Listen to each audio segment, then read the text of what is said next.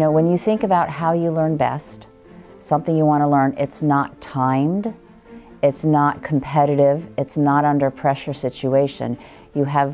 Your learning unfolds at its own rate. And if you're worried about, I have to know this and understand this by Tuesday because I'm going to have a test, and if I fail the test, it'll impact my grade and impact my life, that's not an ideal learning environment.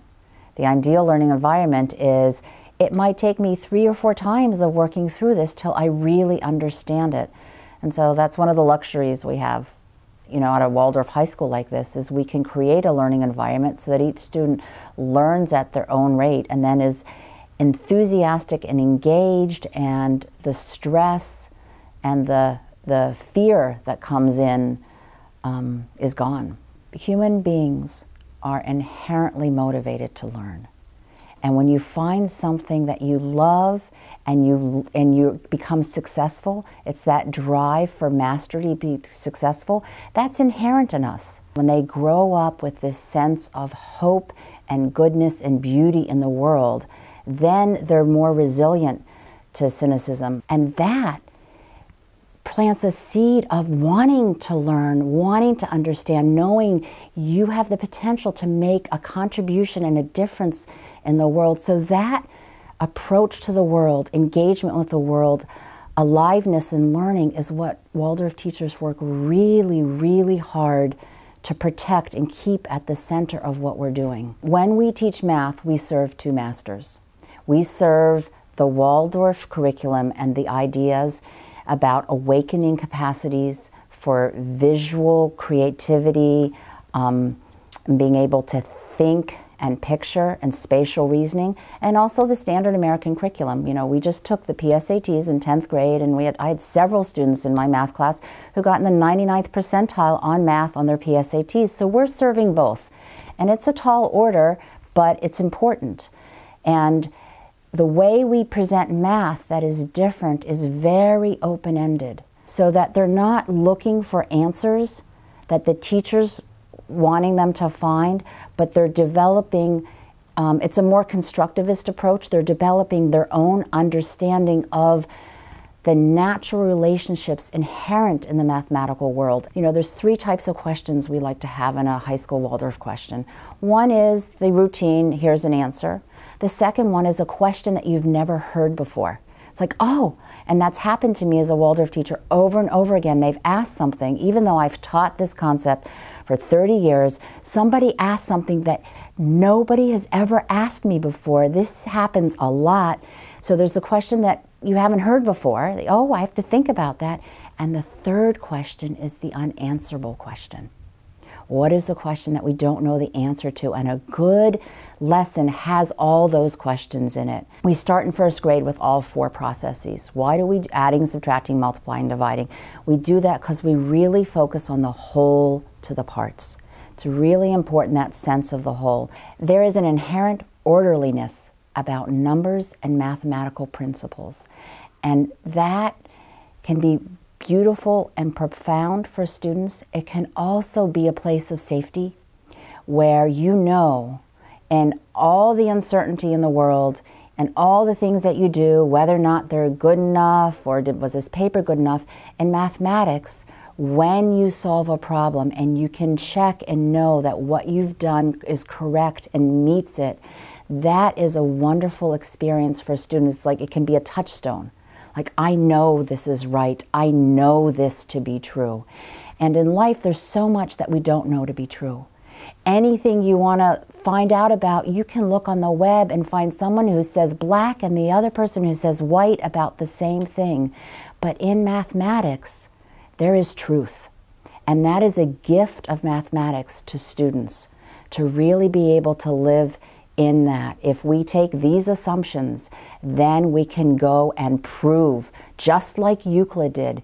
And then what the students do is they get to see in the evolution of humanity, in our own history of understanding mathematics, what these discoveries did for humans and how it moved us forward as humanity and our ability to understand the world, name it, and then create within those constructs. Those are the tools so that you can work with these big ideas. And in Waldorf schools, we bring some of the big ideas in, like projective geometry in 11th grade. I was a math major in an Ivy League school, and I never had projective geometry, and it's standard in every Waldorf 11th grade.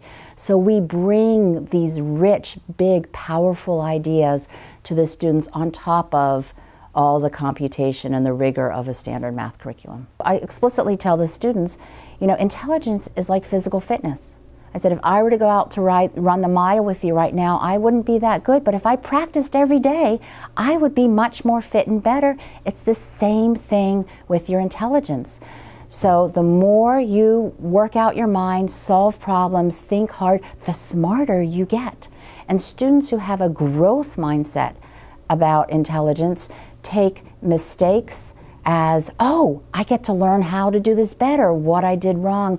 And so that too we talk about in our math classes, and I tell them, if I were to give you a test and everybody got 100%, what it would tell me is it was too easy because nobody learned anything from doing it. So it's really helping them have this resilience to stretch themselves, because that's how you learn. So we have taken what the students have experienced in the lower school and brought it to a depth and an intellectual rigor in the high school that completes the seeds that were planted and then gives the students this complete education with a depth and an understanding and a rigor and a resilience and a purpose for going forward in the world. And what we hear from them is when they get to college, they love it. They're engaged. They're so happy to continue their learning.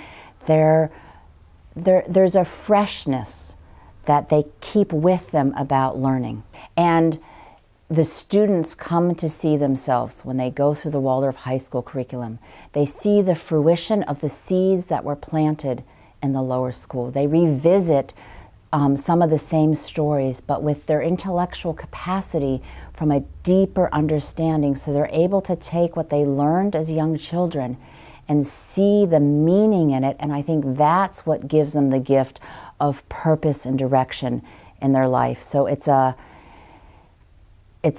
beautiful melding of the two, and it's a finishing of what's begun.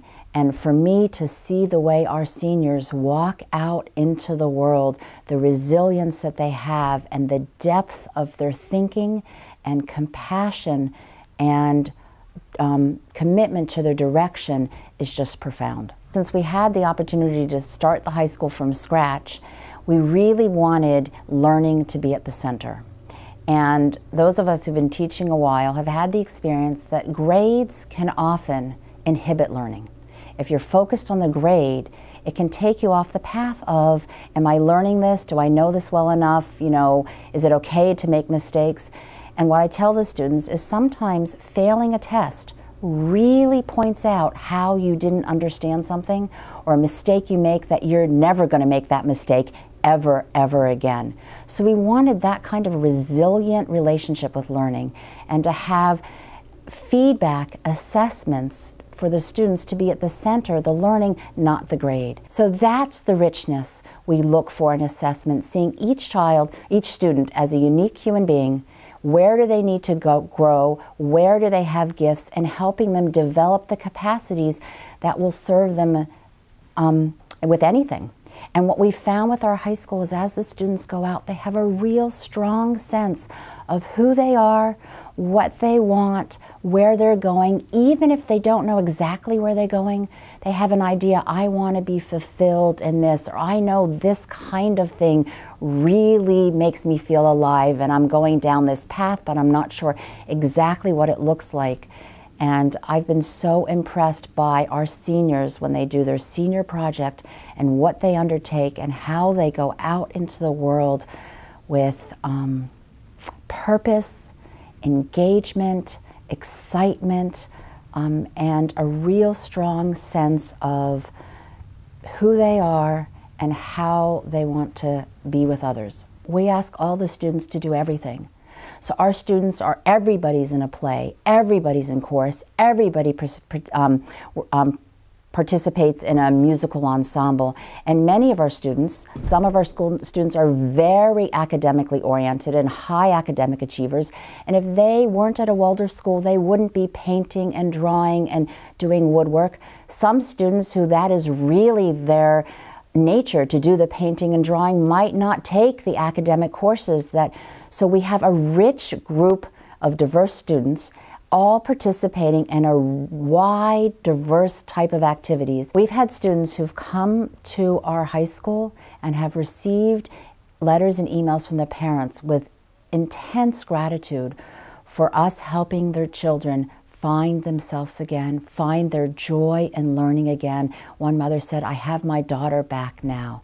So there's a honoring in the education, an appropriateness in the education, and a meeting the students where they are, that many students who come to us from other schools just relax and love learning again and are excited about school again. And that just is so rewarding to not only help our students from our lower school finish their Waldorf education, but also to be able to serve students who've gone to other schools and who found a Waldorf high school really take up their own education and their learning. And that's why I'm a teacher.